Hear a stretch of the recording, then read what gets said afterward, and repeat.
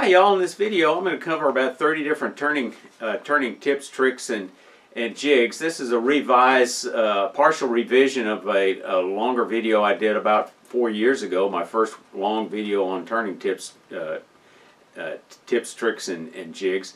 I had some bad camera angles which I fixed in this video, and it caused a lot of people to drop off early on in the viewing, and I had a lot of negative comments, and I had a lot of dislikes, so I thought I'd clean it up a little bit, and I cut out 5 minutes of unnecessary transition time between the 30 different tips.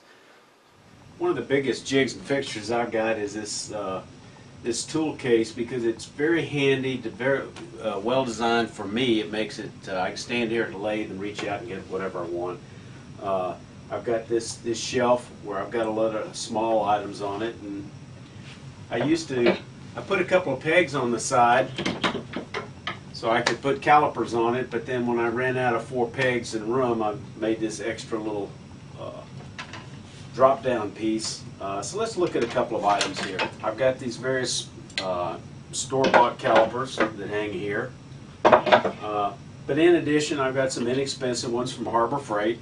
Don't use them too often, but if I do, they're there. Here's another little set of calipers.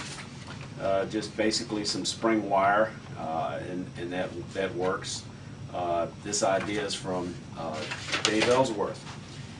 Here's a great little simple jig I use. Basically, it's just a 1/4-inch drill and a handle.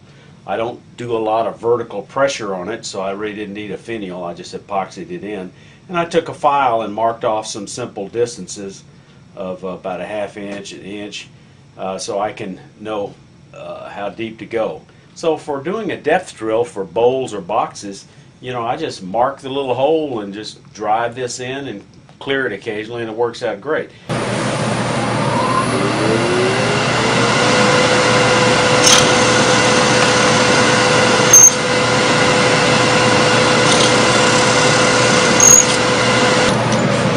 I've got some larger ones. Frankly, this is what I started with, and this is a 1/4 inch, works great. But then when I saw somebody on the road that traveling demonstrated showed a small one, I thought, gosh, why do I need one so big? I do use this occasionally if I have to drill a bigger hole, but that happens very seldom. And then this is a little rubber grommet I can set the depth on. I don't bother to put one on there because I got it marked. There's another technique. Here's a larger one with a grommet on it. This is, I think, 3/8 inch. This one, these flutes are very, very sharp, so you better grab it here when you're driving it, and because it is a larger hole, it's much more aggressive and will have a tendency to snatch this out of my hand and start spinning on me. So I don't use this as often, but it's available. I do use it occasionally. If I had to do it over again, I'd make an oval handle and a bigger handle to get a bigger grip on it.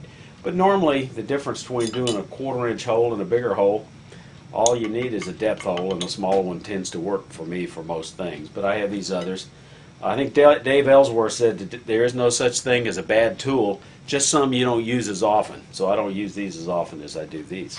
I find putting a handle, just a round dowel with a hole all the way through, makes it a little easier for you to stabilize this, whichever way you do it, to drill that hole, and it reduces the danger from some of those that have very sharp flutes that are fairly close, because it gives your hand a safe place to be.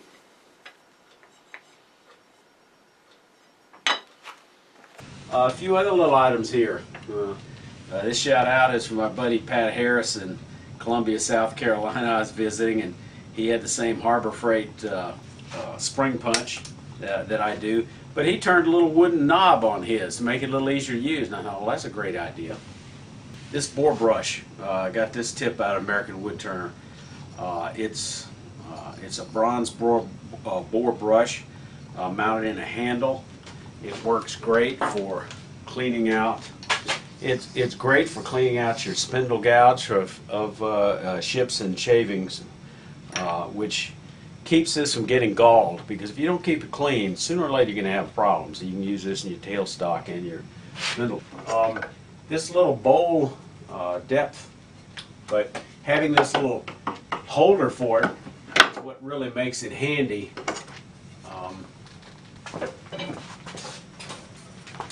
So here's my depth gauge for bowls and larger boxes that works well. I just loosen this and set it to the appropriate depth.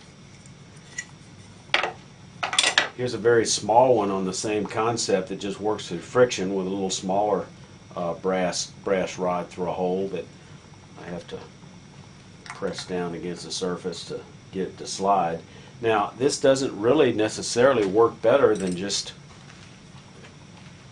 you know, fitting a spindle gouge, setting a finger on it inside a hole and measured against the outside. But the trouble is, when I set this down, that measurement is gone. When I set this down, that measurement is there, so I can have proceeded along on some additional processes, and I can go back and still use that reference. And the same thing with this. Once it's set, I can pick it up, and if I go deeper on a bowl, I can set it against the edge of the bowl, and I don't have to worry about, you know, going in there and measuring it again, and then measuring against what, because I've already set the depth.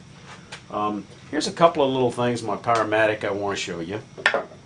Here's how I use a large rubber band to keep the lock on the tailstock in a neutral position, and I find that helpful. So I can slide that with that large rubber band. That's a handy thing. I kind of like that. The one thing I don't like, which is kind of a nit, I like to put a rubber band to keep this in a neutral position, and there was a flat spot on the B model, but there's not on this, so you know, you got to figure out how to fasten it here without tearing up the rubber band, because if it's here on your hand wheel, it's going to, as you turn it, it's going to keep breaking that rubber band. This shut-off emergency cutoff switch I made.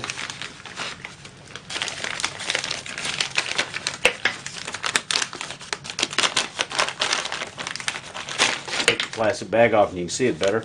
But basically, it's got this big magnet. It's an indoor or outdoor box, waterproof box, so it's got a sealed foam gasket. And it simply has a paddle switch that I got from, I think, Grizzly, to turn it on and off. I keep it near the edge of the end of the lathe. I cover it with this plastic bag because that keeps the chips out of here that sooner or later are going to destroy that switch. And this seems to work well.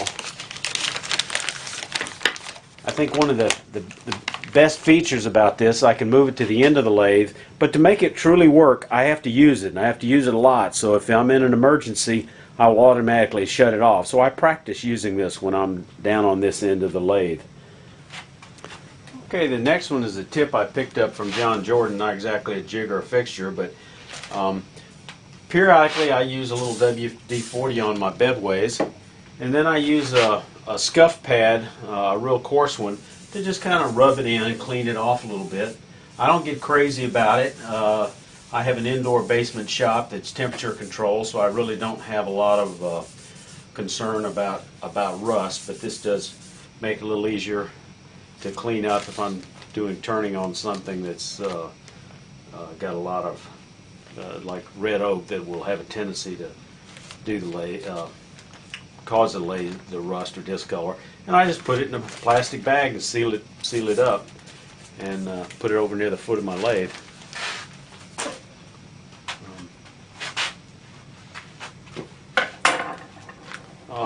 Here's a little trick I picked up from Cindy Drozda video from a demonstration at one of the AAW symposiums. Basically, it's just some flexible hose, and I put a mouthpiece on it, not because it makes it blow any easier, but it reminds me which end is the cleaner end versus the dirty end. But I use this, I can wrap it up and slide it in my toolbox if I'm turning off site. But it's great for small little hollow forms or boxes where you can just simply go and blow out. Another little device I use occasionally for small hollow forms is this flashlight. I think I picked this up from Harbor Freight, I don't remember.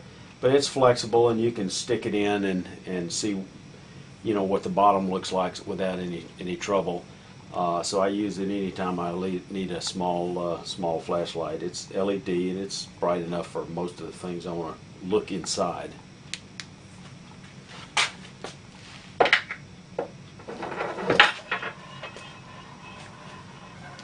I want to talk about a couple of calipers. This is a set of calipers I found on the internet. This a kit. You use just some heavy spring wire, and this clamp is used for clamping two pieces of cable together. And you can squeeze that, and you squeeze this one this size tight. Actually, I might have put that in with a little CA glue. This one is loose, and then this is a stop collar that you buy from hardware store, wherever you buy this, and that stops this from sliding too far down. And the way that thing works is when it touches, you wrap some color or paint down here with some colored duct tape. So if I caliper the wall thickness, and this is on the inside, I can see actually what the diameter of that wall thickness is by looking down here.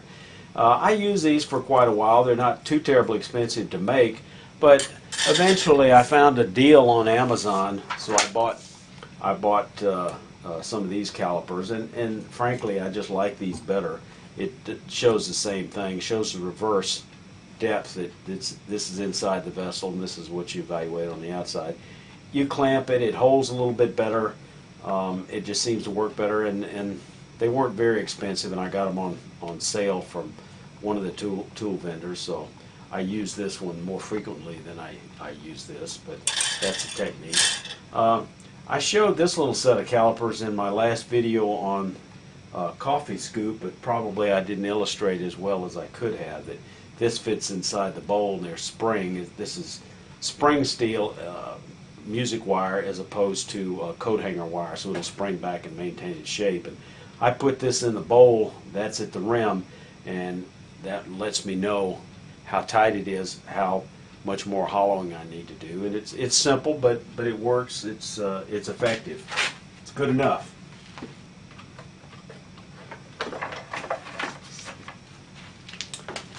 Here's some burn wires, different size diameters.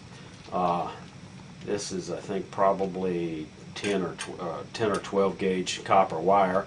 It works real well for doing a nice burn line, and I just loop it around, put these knobs on it so I can hold it. They don't last forever because after a while they get hot, and this gets hard and brittle, and it eventually breaks, but it's cheap and easy to replace, so it's good enough.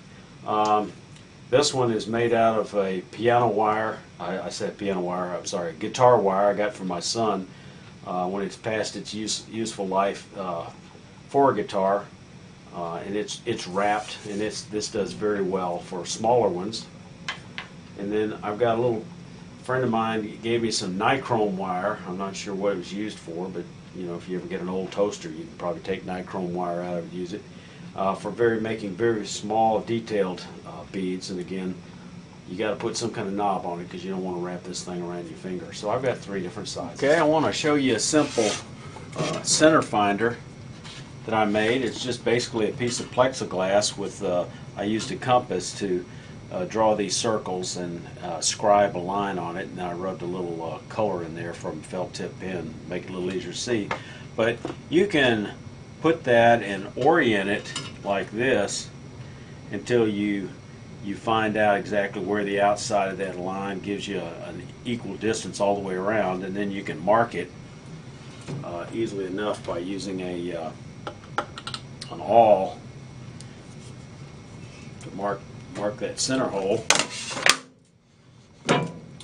I made this little awl. It's very small, and I only use this basically for taking these various templates that I've got here for different diameter sizes. So I've got them marked at about 1 inch diameter, and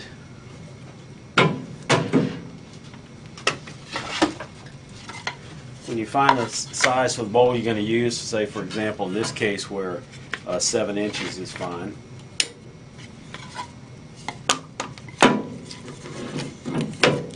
and you line it up. I could put a screw in here, but I find that just using this little awl will hold this just fine. So then when I come over here to cut it on the bandsaw,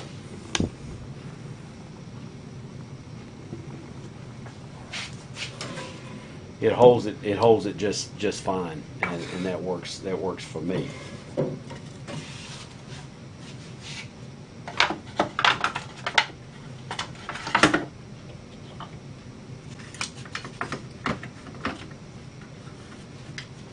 Other cutting templates I use, I just use some scrap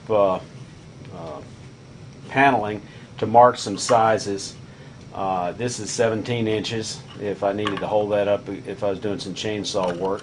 But I've got a 4-inch square, so 2 4-inch squares is a 8-inch depth. When I'm cutting large spindle stock out of a larger piece of wood, I can use this to help measure that distance. I also have some smaller ones for 2.5 inch. So if I'm measuring the middle through a log, I know 2.5 gives me a nice size spindle stock. Peppermill type size, something a little bigger for a little larger box. I have some marked 3 inches, and they're just easy to pick up and set down. Of course, I could use a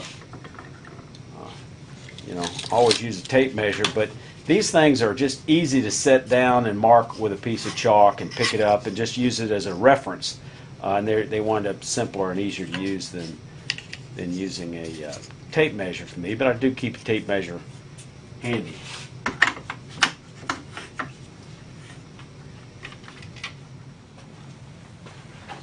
Let me show you a couple of examples of wrenches that I use.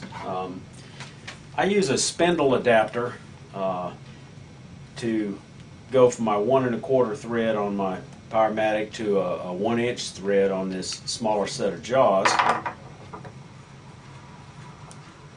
And occasionally I'll have a need to take this off, and it's hard to grasp here and take it off, but I found an inexpensive plumbing wrench called a slip lock lock nut wrench that works just great for this thing. And then I can hold this in place and get one of the Tommy bars to help leverage it and break it free without any trouble. And this works on face plates that have a flat on it, so there's any number of things. It's not an expensive wrench, it's not very precise, but it's GE, it's good enough to get the job done, so I keep it handy at my lathe. Another wrench I've used occasionally is a simple pipe, not a pipe, but a oil filter rubber belt wrench. That can work real well on any number of things. So I picked up a couple of these from Harbor Freight. I don't ever use them on this one, but they work better on my chucks that have nice smooth bodies when I need to disengage a chuck that might have gotten a little tight onto the spindle. So that's a handy device. Let me show you a couple of drivers that I use for bowls. Take this off. I'll put on my Titan chuck to illustrate.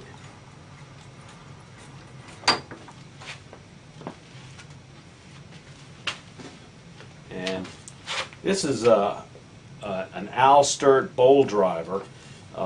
Basically, I cut a tenon on some glued up a couple of large pieces of dried maple, turned the tenon, drilled a hole, put a I think 3/8 or 5/16 inch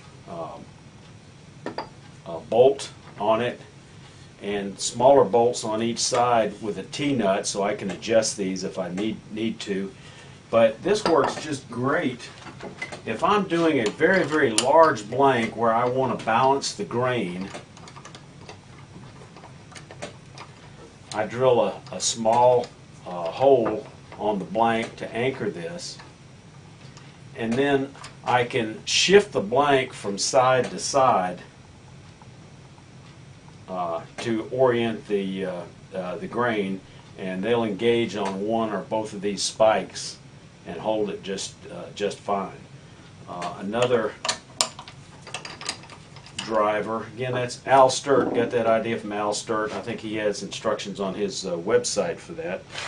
Another one, this one was from somebody I think on Sawmill Creek, Jerry Marcantel, and he calls this a Marcantel driver. But you use a bunch of screws and cover up a wooden faceplate, and you can put different uneven surface wood on here. And I have two size tenons, one for my Supernova 2 chuck, and then a larger tenon for this one.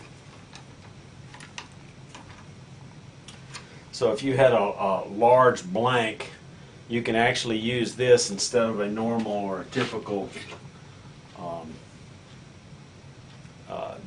two-prong drive center, because it gives you a larger surface to snag onto that wood with, and again an uneven surface, so this can work real well under some circumstances.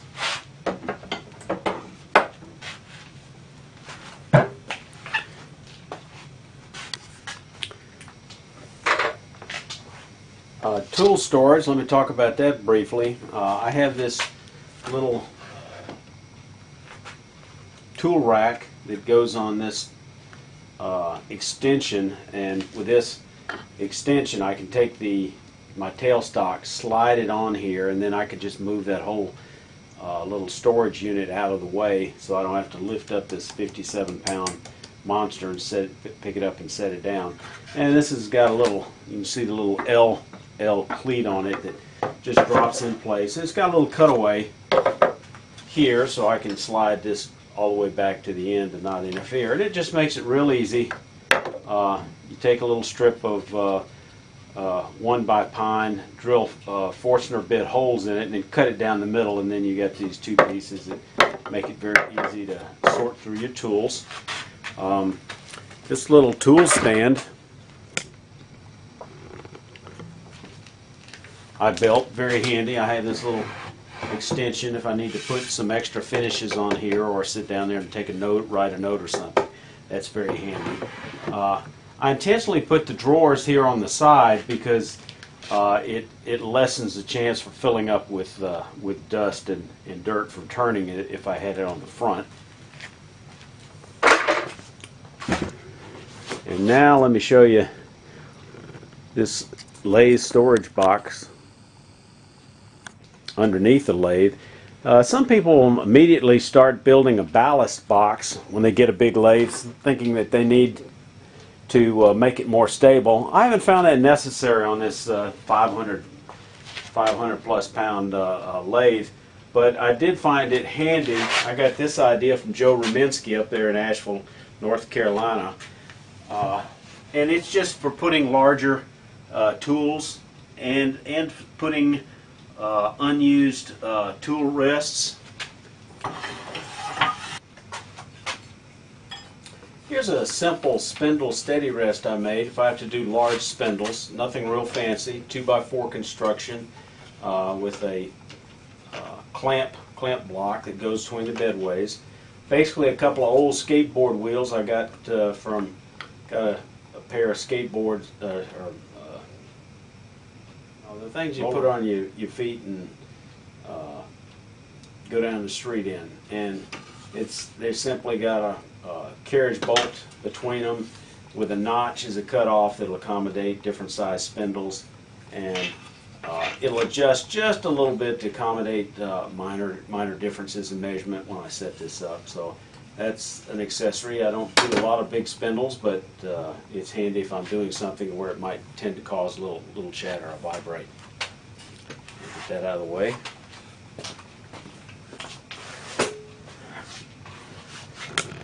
Something that I'm not sure I'd call it a jig or a fixture. It's more of a technique or a process, and that's organization and how you store things. That you can see I've got two pencils with little rare earth magnets taped on So I've always got those things where I can easily reach them on my lathe. Near the end of the lathe, I've got some more rare earth magnets that came out of an old hard drive that I can, if I've got something lightweight, a tool, I can just stick it against that and it'll hold it. Let me show you another storage.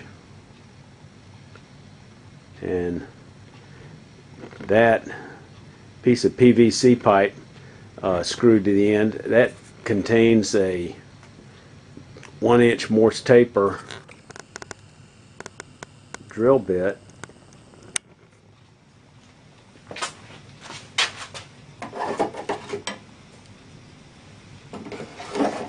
Again, it keeps it handy. It's available when I need it within just fingertip distance. Now let's look at some tool storage.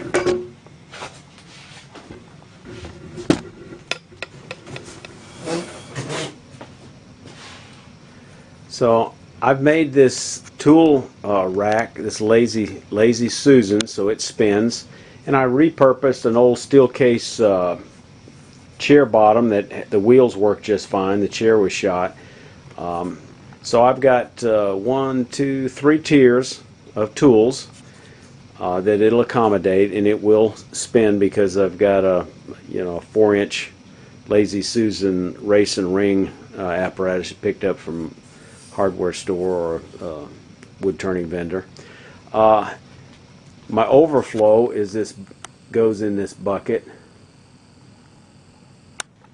And I also use this bucket when I'm traveling or demonstrating or wood turning off site. Basically, it's just a round circle that wedges 3/4-inch plywood with holes cut out for the tools. Tools just drop in. At the bottom of it, I've got a few shavings and a piece of latex foam. Some people have gotten real fancy and filled one of these things up with PVC pipe. I haven't found that to be all that useful, so I didn't bother to do that because, again, this is good enough. It's got a handle on it, so it makes it easy for me to carry, and it makes it easy for me to strap it in the back of my SUV to keep it from tipping over. So that's a handy tool storage unit. Let me show you this really handy tip I got from my buddy mentor Mark Saleh. Basically, it's a cookie tin, and let me pull that up and show you how it works. It's mounted to the end of my Powermatic with some large magnets.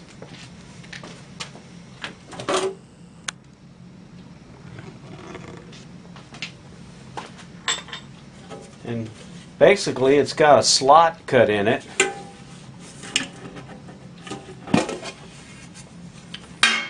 And here's the large magnet, and I screwed this little dowel or turned knob in there. You take paper towels, you wrap them with some tape and cut them off in sections on your bandsaw. They look a little crude around the edge, but it doesn't really make a lot of difference.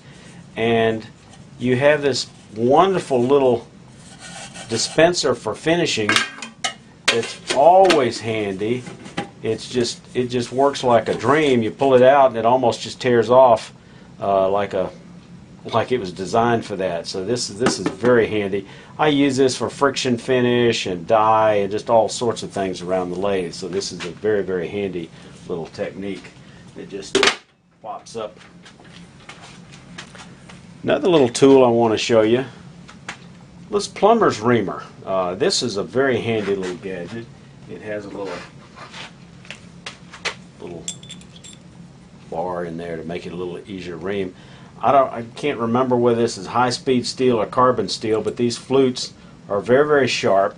And if you have any type of small hole that you need to enlarge just a little bit, and that could be a handle going into a hole on a cup for a coffee scoop, or it could be the entrance hole on a birdhouse ornament that needs to just be a little bit larger, or the small hole for the perch where you didn't get the perch sized exactly right. You could just put this in there and ream that hole slightly larger, and it just holes on globe ornaments for a finial that weren't sized exactly right, that need to be a little bit larger. This is just a very handy tool for enlarging that hole. I hope you found something in this video useful to you. If so, please consider subscribing, and if you're interested, I've got a playlist of these longer tip videos you might want to watch by clicking on the link above. I've gone to shorter tip videos, but they don't seem to get as much watch time, so I may go back to waiting until I get a bunch of them and do fewer but longer tips videos. Let me know what you think, and if you've got any tips, tricks, or jigs you want to share, you know the drill. Leave them in the comments below. Thanks for watching. Y'all stay safe here.